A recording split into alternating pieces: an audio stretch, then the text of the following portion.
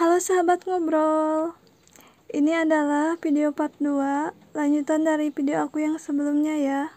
Di video kali ini aku akan kasih tahu informasi penting buat kamu olshop pemula, supaya kamu nggak ngalamin kerugian. Tapi sebelum ke videonya, jangan lupa klik tombol subscribe dulu, like dan komen. Dan tonton videonya sampai selesai. Jangan di skip biar nggak ada info yang ketinggalan.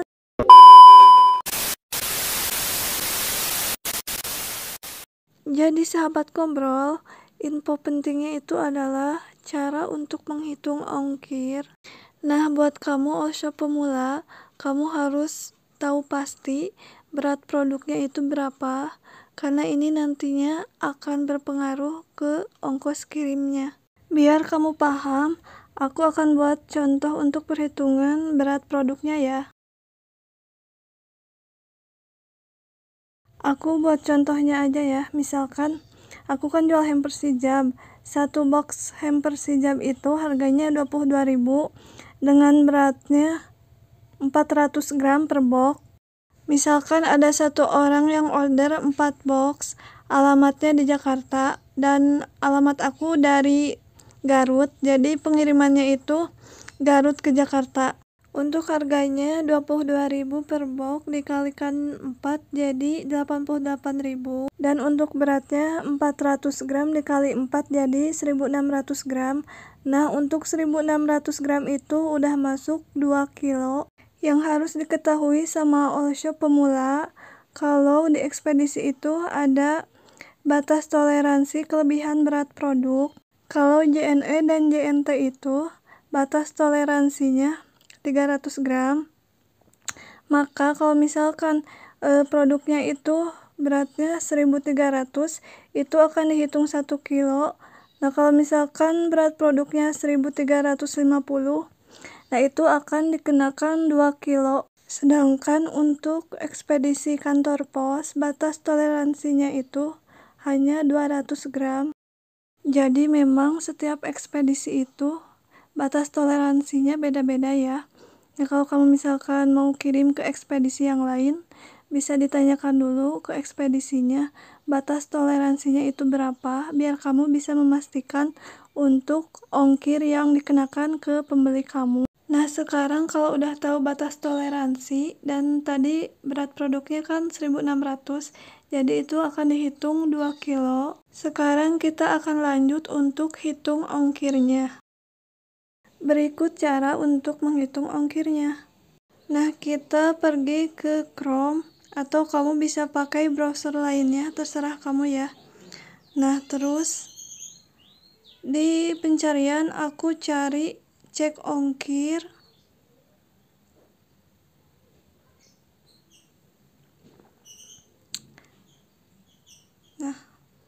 Nah, terus diklik paling atas.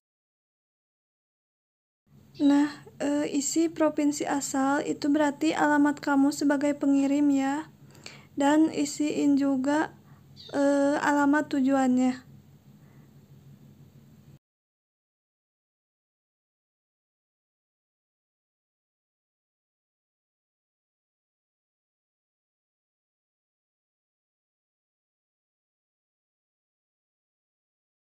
Dan isi juga berat produknya. Tadi kan 2 kilo ya.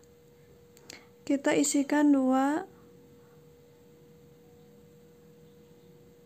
Lalu kalau misalkan udah, klik cek ongkir. Nah, ini udah muncul biaya ongkir dari masing-masing ekspedisi ya. Tuh ada banyak pilihan ekspedisinya. Kamu bisa pilih yang paling dekat dengan rumah kamu biar gak ribet kayak gitu. Nah, misalkan pembeli aku itu pilih ekspedisinya kantor pos yang kilat, jadi harganya kan 22.000 untuk 2 kilo. Nah, sekarang kita udah tahu ya, harga barangnya itu kan jadi 88.000 untuk 4 box. Ongkirnya itu 22.000, jadi total pembayaran dari pembeli itu 110.000. Nah, jadi kamu sebagai olshop pemula jangan sampai keliru dalam menghitung ongkir.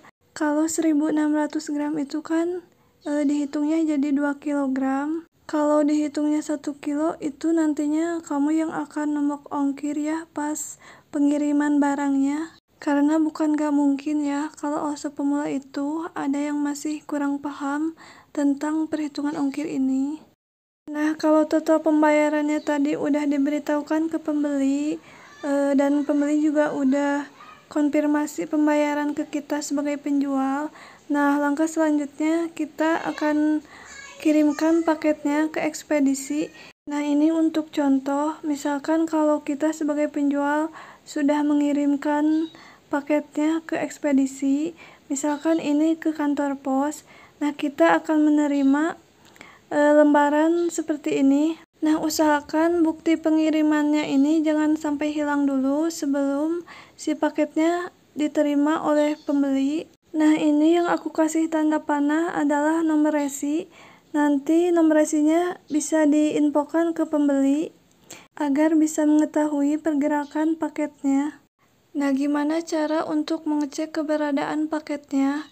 Caranya sebagai berikut. Seperti biasa, aku carinya di Google Chrome. Nah, terus kamu carikan cek resi.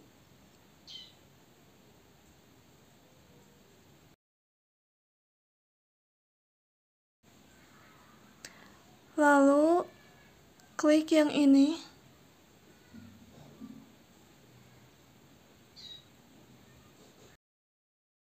Nah, untuk kurirnya, pilih yang Pos Indonesia dan isikan nomor resinya.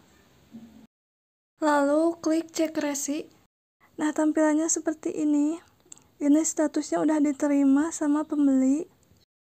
Sekian video aku kali ini. Semoga ini bisa bermanfaat buat kamu. Jika ada saran ataupun pertanyaan, silahkan ketikkan di komentar. Dan jangan lupa klik tombol subscribe, like, dan komen.